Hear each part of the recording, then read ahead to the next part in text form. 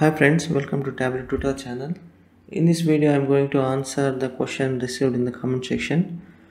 Let me read out the question. I would like to calculate 60-day revenue from the date field present in the dataset. Not last 60 days. For example, I have 2 years of historical data. Okay. I would like to calculate 60-day rolling revenue.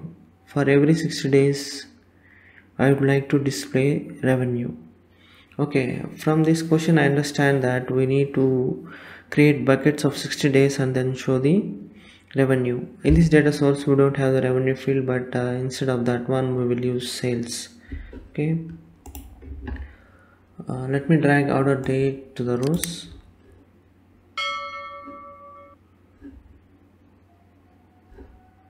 Right click and choose exact date, convert it to discrete. Let me write the calculation to get the day of each order date.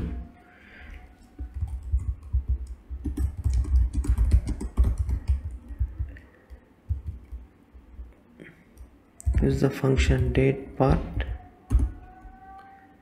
So give datepart as day of year.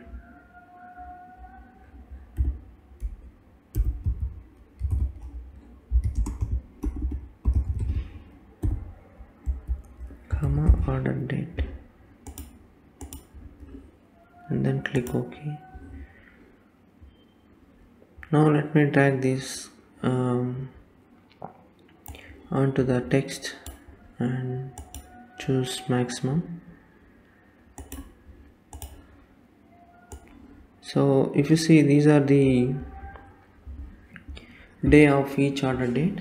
So from this calculation we will create a bucket. Right click on the calculation and go to create, and then select bins. Give the size of the bins as 60, then click OK, and drag this calculation to see the output. So see, we have bucket created for every 60 days.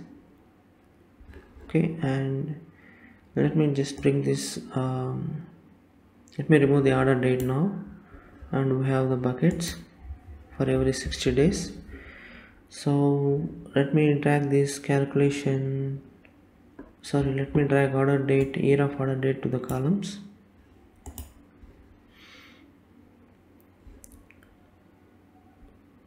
And then drag sales.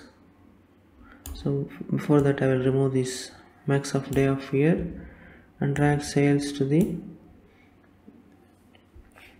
rows or columns depending on your requirement. Click on this transfer button to switch rows and columns. So let me rearrange these rows and columns. Okay, so now we have displayed sum of sales occurred for every 60 days for each year. I hope this video is helpful to you. If you have any questions, please do let me know in the comment section. I will answer them as soon as possible. Thank you for watching. Please do subscribe and hit the like button.